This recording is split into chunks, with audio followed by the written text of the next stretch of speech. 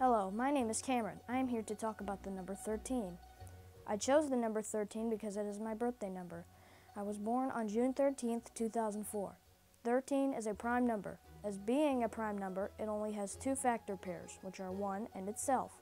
13 is a multiple of 1 and it is also an odd number. Note, in these problems all the answers are 13. For addition, Gina has 6 marbles, Brandon has 3 marbles, Sophie has 4 marbles. How many marbles do they have altogether?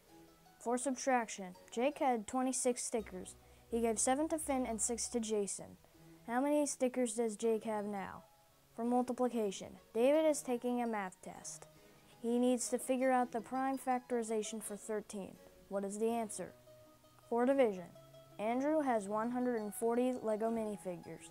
He wants to give away 52 to his 4 friends, but he wants to keep 88. How many figures will he give away to make the splitting equal?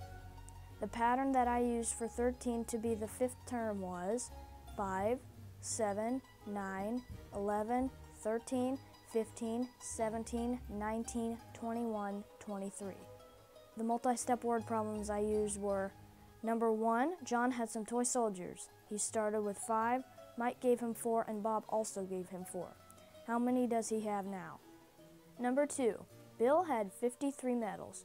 He won 2 this weekend and wants to give 42 to Sarah. How many will he have left? The 3 languages I used were Italian, Spanish, and French. For Italian, it is tredici. For Spanish, it is trece, and for French, it is tres. My number facts are: number 1, many people think 13 is an unlucky number. Number 2, many tall buildings skip the 13th floor because the number is considered bad luck. Here are 3 photographs of the number 13 that I found and a picture I drew. Goodbye, and if you see the number 13, tell him I did a report on him.